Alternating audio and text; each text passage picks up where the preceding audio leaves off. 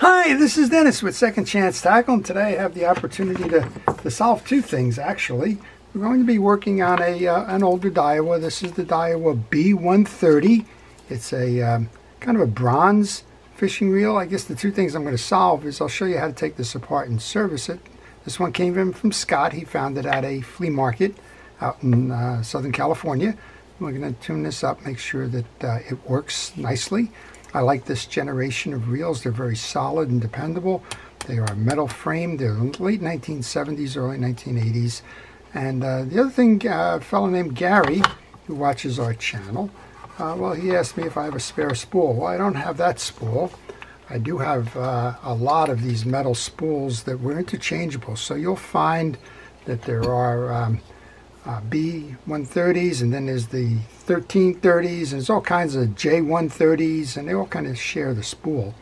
And I just have to find one that has the drag stack in it. The one that I have is kind of missing that drag stack right now.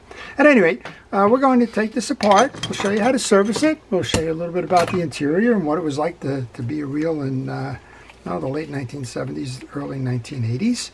And we'll start by removing the exterior pieces and parts. When I do that, I want to find a nice place for them. I'll use a parts tray. My parts tray is a fast food container.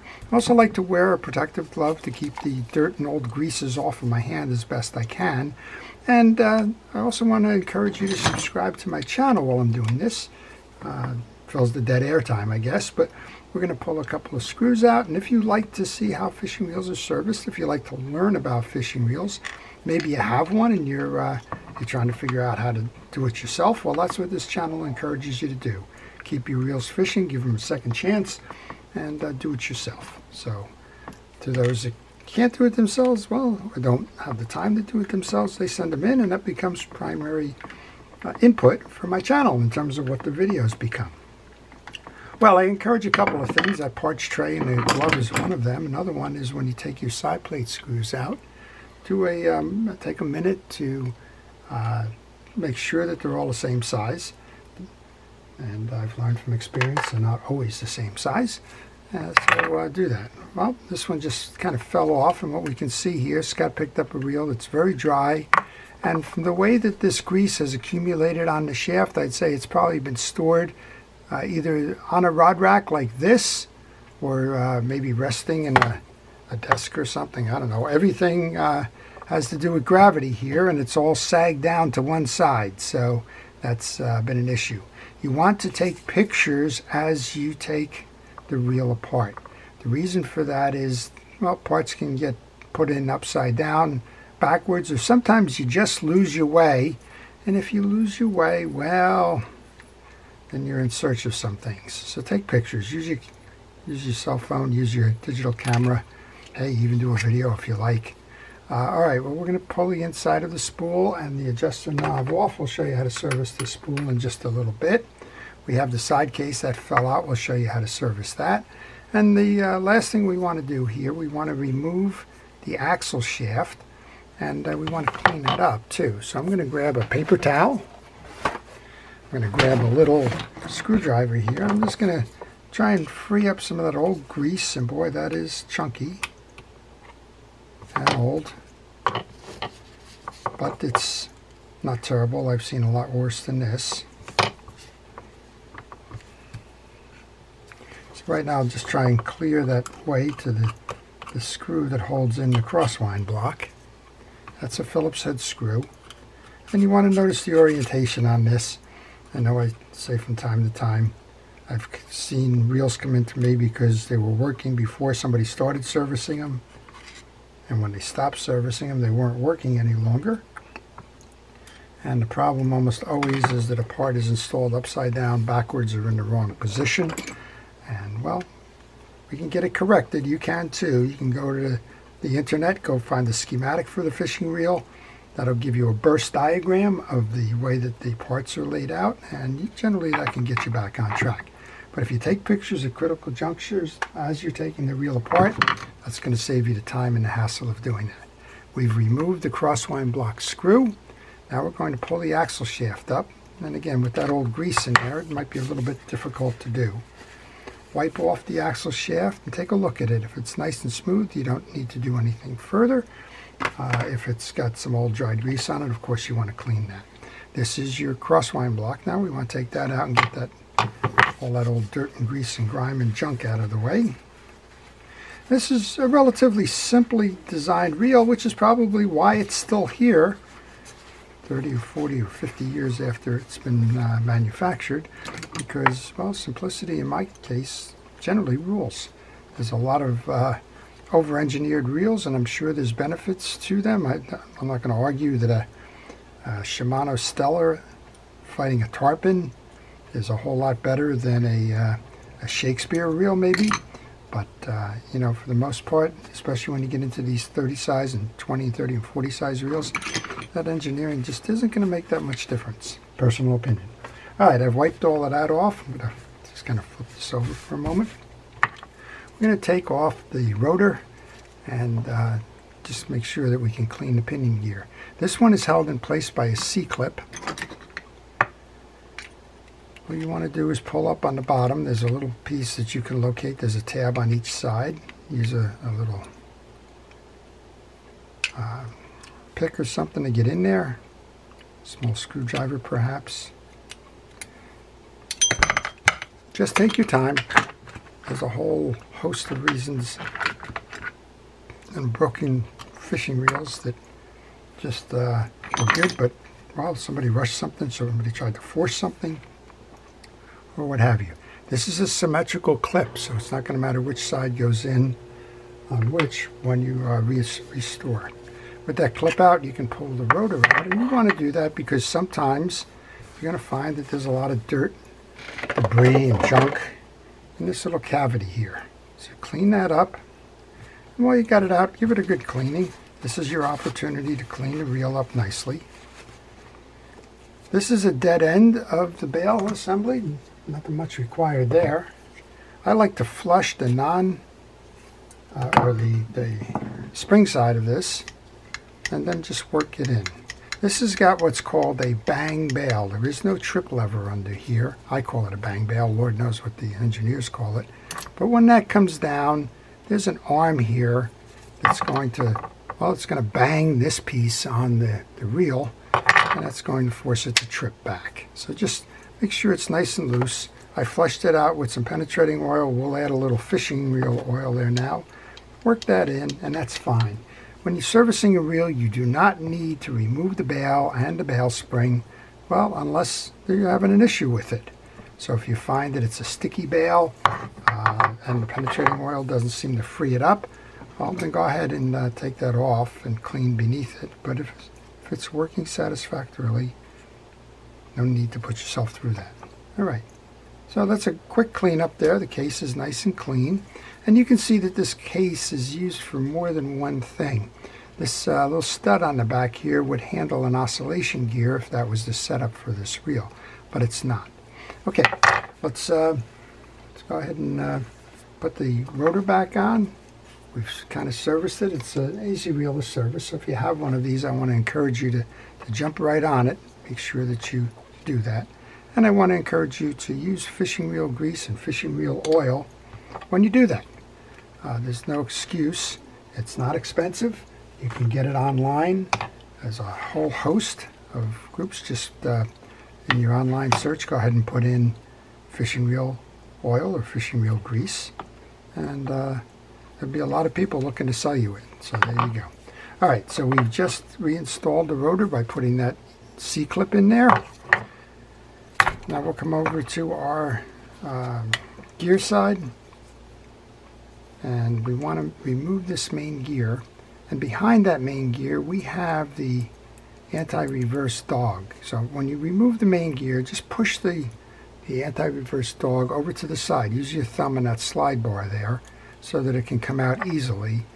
And you'll see that we have a little bit of the old grease behind here as well. So I'm just going to use a cotton swab to clean that off.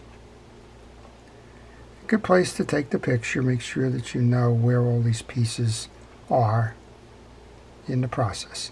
Well, one of the things I did when I did that move back, I dislodged the spring for the anti-reverse dog. So this would be a case where you're going to have an oops moment. And you're going to say, how the heck do I get it to go? Because it's not flipping back. Well, that tag leg on that spring belongs on the other side of the post here. So if you have yours apart and you're watching this video because you can't figure out where that goes, it goes right there. And it's just kind of works like that. And now when you pull it back, it's going to work for you. All right, let's just clean that little bit of grease that's on that side here. So this reel was greased up and probably put into storage for a while, and that's one of the reasons why reels over time make it to flea markets, right? The reels are working well, and whoever was using the reel either found a new friend, new favorite reel, or maybe stopped fishing or whatever, and they set it aside. The grease hardens, and then when it's time to take it out again, it doesn't work right, and well, people just say, oh, I guess I must have put it in there because it was broken, or the previous owner must have put it in there because it was broken. Whatever the reason, once they do that, it puddles, it pools, and the only way to solve this problem is to, well, do what I'm doing here, good cleaning. Push your main gear down. Remember that you have that beak, so you have to push this in to set that main gear. And if you like, you can put the handle on now to hold that main gear in place. Well, there's not much more to go on this. It's an easier reel to service. As we mentioned, we cleaned up the front here, and the only thing you really need to do is get a little bit of grease into the slot of that of that crosswind block, and then there's two posts at the back end of that rides on, so inside the case put a good amount of grease onto that, and if you remember correctly, it's going to ride this way, if I remember correctly. Alright, we made sure that the shaft was nice and clean, no pitting or anything. Scott's doing a good job of finding reels that can be given second chances when he's out there doing his flea market searches. A lot of times folks just buy other people's problems, and well, they become parts reels.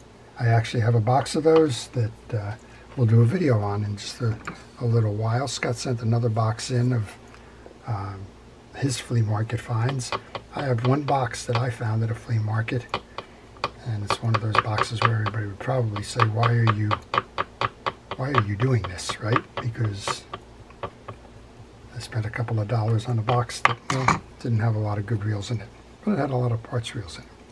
Alright, so what we want to do now is we want to locate the stud on the main gear and the track for the shaft. And when we put this in, we're going to be moving this a little bit to set that case. Move that to the perpendicular side. And this is kind of eyeballing now. After a while, you kind of figure it out. We're a little bit high. You want to spin that to make sure you're in. That just pulled my case in. And we'll start the screws, and then we'll make sure that that anti-reverse override is working on that. We have 3 screws that are the same size, and they're in a triangle, so it doesn't matter which one you start with or which one comes next, but I'll go high and then low, and then I'll go left. I want to keep equal tension on this case, just to make sure that we don't put torsion or twist into this that becomes a problem a little bit later. Well, if you have any questions on this reel or any reel in particular, maybe you're working on one and you're stuck, if you leave those questions in the comments section, I do try to answer them on a regular basis, and that's usually the morning after a video is posted. So just I would ask you to be patient, just as you should be patient when you're working on fishing reels. And if you're patient, I will try to respond the next day.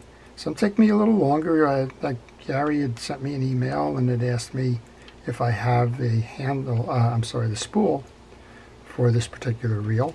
And it took me a little while to just check and make sure. All right, let's test that. Well, I can hear that the anti-reverse dog is working. Let's make sure that the override is working. It is, and this is running nicely again. There's only one other thing to do here, and that's to service the drag washers. They are inside the cavity on the top of the spool, and you need to make sure that they're clean. And if you're not clean, if they're brittle, if they're broken, they're not going to function properly. So we're going to take a moment here to get this little pentagon clip out. Then we're going to remove the drag stack. And in this case, this drag stack appears to have Teflon washers in it. Well, if it has the Teflon washers in it, generally speaking, no service is required. And you know what? The folks over at Daiwa were pretty good about that. They understood where this reel was headed when it was sold, and they realized that most of the people that buy this reel probably weren't going to take the time to service it, or more importantly, I guess, if they had that reel and it was going to be taken in for service, the issue probably would be the cost of the service, and well, it would probably be tossed, which is unfortunate. We have a hard washer and a what are called keyed washers below. That's the first one in. They're clean. Teflon doesn't tend to accumulate a lot of dirt or dried grease. What it does do, however, is it gets scarred. So if you have sand in that cavity, for example, it will run rings on that and it'll make it less effective. They are self-lubricating, so you don't need to oil them. The middle washer is always what's called an eared washer on a 6-drag set. Here's your top one. And then we have the last of the keyed washers. That's the one that has a triangle in the center. And then we have that clip. So that's all you have to do is service that drag stack in the spool.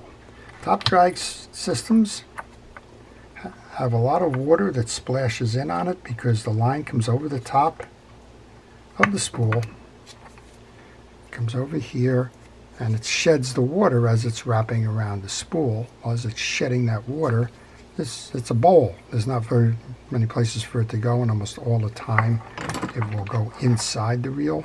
And if it goes inside the reel, it gets the drag washers compromised. So make sure as you're servicing your reel, if you have a top drag, that you do just what we did here. Let's go ahead and put the spool back on. We'll put the adjuster back on. We'll do a final test. When you're putting that knob on, make sure that it goes on correctly. Don't force something if it's not seating properly. Stop and reset it. You don't want to cross-strip that and break that knob. You won't break the post in this case, you'll break the knob. All right, it's nice and tight. Back it off. You don't need to compress those. And then let's give it that final test. So we got a nice, smooth operating reel here. We got a bail that trips nice and easily. We got it serviced, clean, greased and oiled, ready to go fishing again. So thanks to Scott for sending that in. And Chris, you now know what the B-130 Daiwa is. And Gary, I now know the spool I'm looking for, so I will see if I can find one for you.